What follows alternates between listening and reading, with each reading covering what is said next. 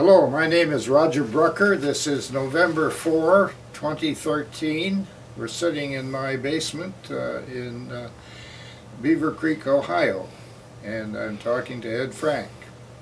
I've been a cave explorer since about 1951 when I joined a group of cave explorers in New York City and came to Kentucky in 1953 and explored caves ever since. So this is now 2013, so that comes out to about 60 or so years. In 1954, the National Speleological Society had learned of a cave, a very large cave near Mammoth Cave, Kentucky, called Floyd Collins Crystal Cave. And they received an invitation from the owner of Floyd Collins Crystal Cave to explore that cave.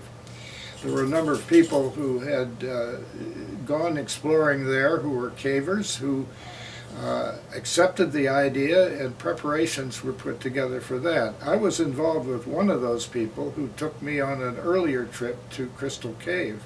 I knew it to be a big one, bigger cave than I had ever seen before.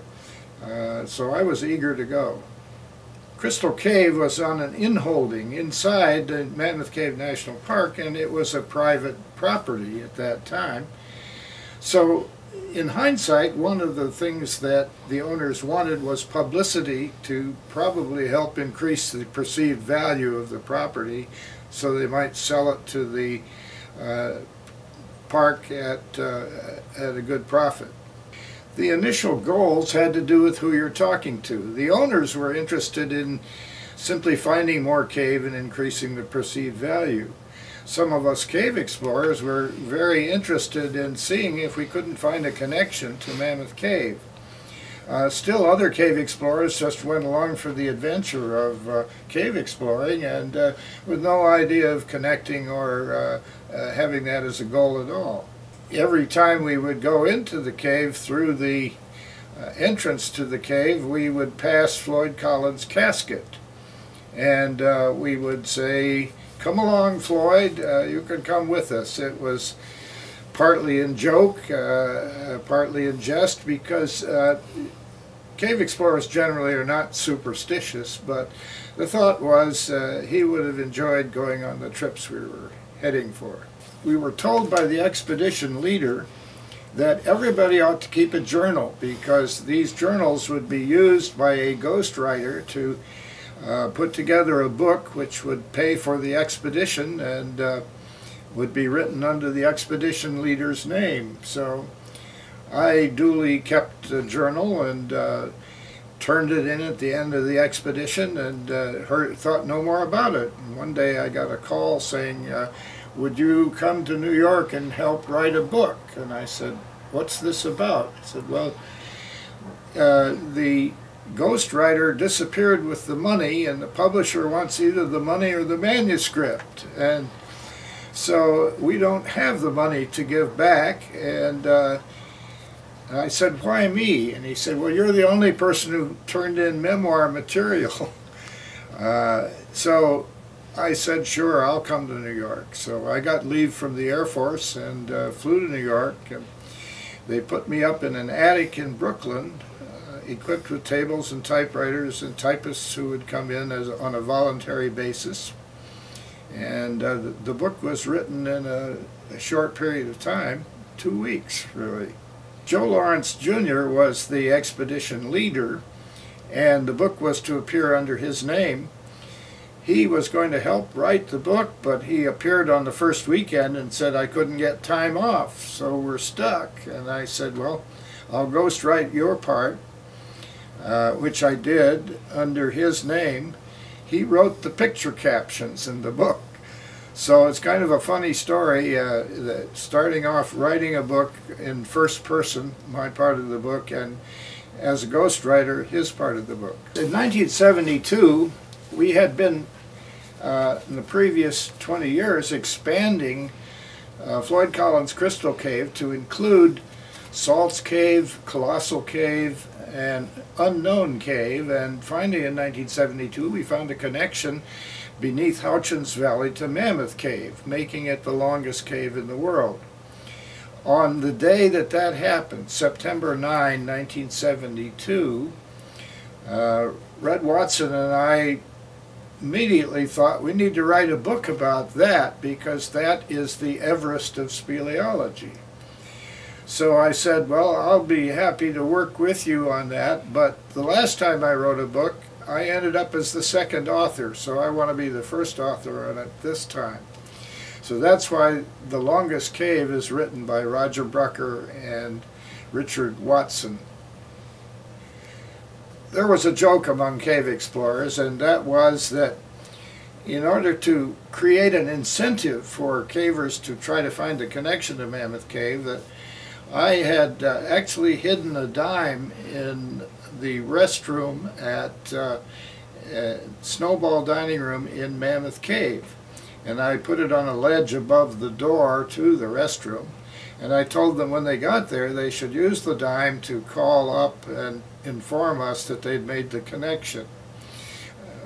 One day in the 1980s I checked and the dime was gone. So somebody has enriched themselves at my expense.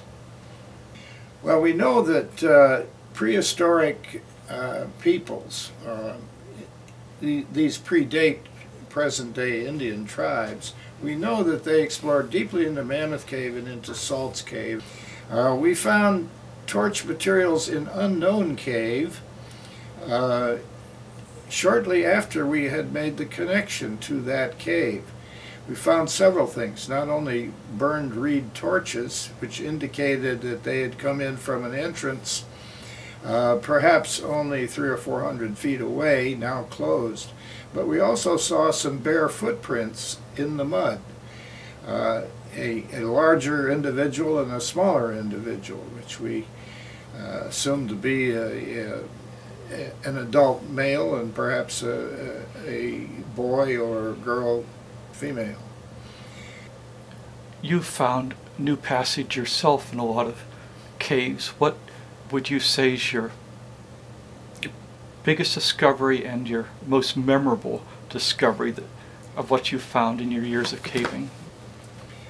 Well, let me start with the most memorable discovery I've made, a place called Lost Paradise. In 1954, during the NSS Expedition, I crawled into a tiny crack and wriggled my way through mud and came into a place where there was a fossiliferous limestone that was made up entirely of crinoid buttons and crinoid stems. Crinoid is an ancient sea animal. And I had never seen fossils in such pure form, and so many of them. And I named it Lost Paradise because to me it was wonderful. And I remember on the way back the ledge collapsed and I was left holding on to a tiny handhold, which I was able then to retreat to a more secure spot and wait for somebody to come and yell and say, "Where are you?" And to tell them I was in trouble. Well, nobody came, and after a while I decided I would better slide down this rock and keep going in the direction I was going. At that point the light went out, my carbide lamp on my helmet, on a muddy slanting rock into a pit. So part of the memory of that, I must tell you, I did get out alive, but and I made it in the dark to the other side of this pit. But so that discovery was memorable in that sense. I think probably the most important discovery I've made is finding pieces of this route that eventually turned out to be the connection route. These are not giant pieces of the cave, but they're nevertheless important links in tricky places where you had to look in just the right place and behind the right rocks. There are other large caves surrounding Mammoth Cave, and some of the explorers who had been involved with us in trying to connect the Flint Ridge to Mammoth Cave got to looking at the topo map and decided that under Fisher Ridge and Eudora Ridge there ought to be a big cave, maybe bigger than Mammoth Cave. So they began in earnest. Jim Borden and Jim Kearns formed a group called the Central Kentucky Karst Coalition, which is a pretty big name for two people, but it began to expand as they looked in one cave after another trying to get into this cave system. It took them a couple of years before they found a way in from a property owned by Jerry Roppel, and that led them through a series of domes into a cave system that began to develop at a rapid rate. Well, when a cave system starts to grow as a result of discoveries, it attracts cave explorers. And so many people joined that effort at trying to find a big cave that would rival Mammoth Cave. Now, part of the story in order to goad new explorers to come was that somehow they had a cave bigger than Mammoth Cave, and that the Mammoth Cave Research Foundation crew were trying to scoop their cave, meaning find a way into it and take it over, so to speak. Actually, part of that was hype on the part of Roppel Cave people, because the Cave Research Foundation realized that this cave was developing very slowly, and it would take years and years and years to survey a cave bigger than Mammoth Cave. So it was largely a one-way rivalry, if you will. After a while, we began to find passages that connected other caves. Proctor Cave was connected with Morrison Cave, and then that was connected with Mammoth Cave, and in the course of that a huge underground river was found, which was named Logsdon River. Well, Logsdon River rises in Roppel Cave, and some dye traces has proved that it's all one river that comes out on the Green River at Turnhole Bend. So it was inevitable then that the caves would be connected. The Roppel people were not interested because for many years they had the second longest cave in Kentucky. Then one day a third party, not related to Cave Research Foundation or Roppel Cave, came along and he said, "You guys are nuts. Why don't you connect this cave, and if you're not going to connect it, I will." And this was an individual who was known to be a good caver and probably could have done it. So at that point, the Roppel Cave people approached the Cave Research Foundation and proposed that we go ahead and connect the caves before somebody did it who was not known. So that's the story, and within a couple of trips we were able to find the connection through the underground river.